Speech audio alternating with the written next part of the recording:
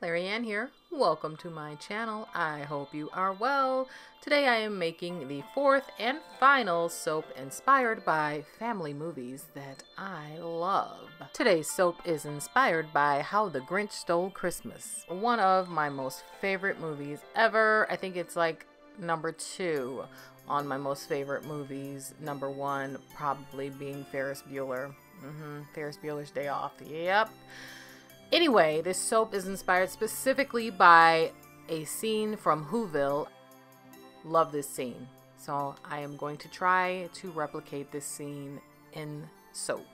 So I already have my soap all mixed up with the clay, the oils, all that good stuff. I put color stabilizer into the fragrance oil. The fragrance oil that I'm using is peppermint. I've never used it before, so I do not know how it's going to act. So I'm going to add the fragrance oil to each color separately at different times because I am adding a bunch of embeds and I don't want it to accelerate on me while I'm trying to add embeds. And speaking of embeds, I made some Who silhouettes. I just rolled out soap dough snakes and then flattened them a bit. Hopefully they look like silhouettes of Who's. I also have some little houses, a tree, and a star. Here's how I made them.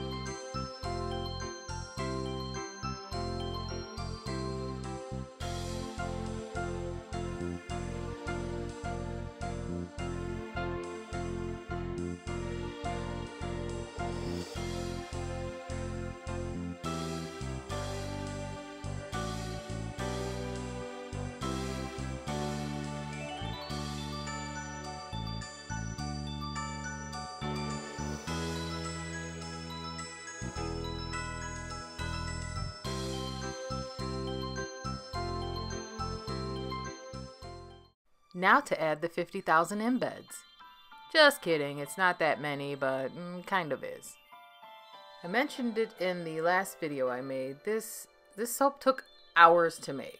I don't know if peppermint oil slows down the thickening of the soap. I thought it would accelerate it, but it's almost like it did the opposite. It made it more liquidy, and it took forever to get to the consistency that I needed it to be at, because I didn't want all the embeds to sink to the bottom. I don't know. We'll see what happens.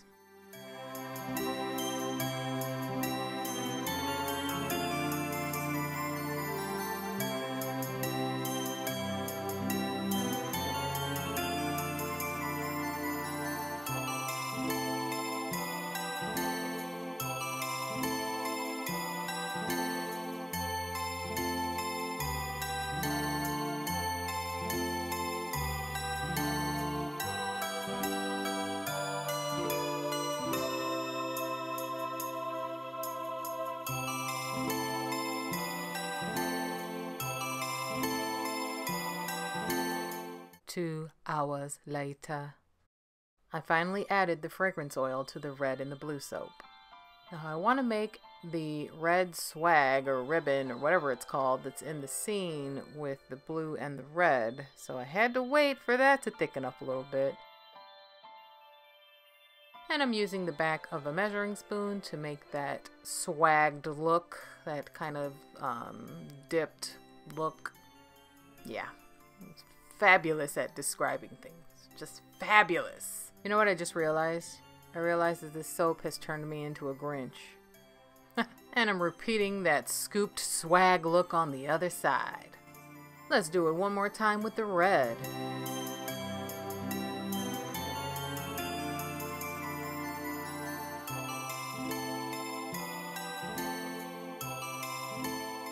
Welcome in bed tray.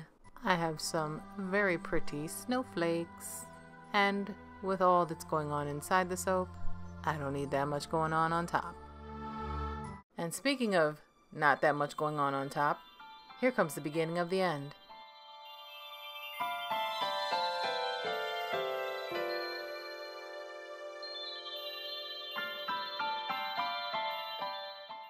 So I decided to put the fragrance oil into the piping soap, which is something I never do, so I don't know why I did it this time. The pink and the white had two different consistencies. The white thickened up way quicker than the pink, but I obviously needed the pink before the white. And then I was like, well, how can I make this look better? I ran out of soap. It was just a complete mess. I don't like the way the top of the soap came out. I'm like, let's put some snow and more snow and snow and snow and more snow and more snow. Like, what? Tina, bring me the axe. Tina, bring me the axe. And now to gently place the beautiful snowflakes on the top to try to resemble the sign to Whoville. And then add a little bit more snow. It's time for the mandatory motion sickness inducing shaky shot.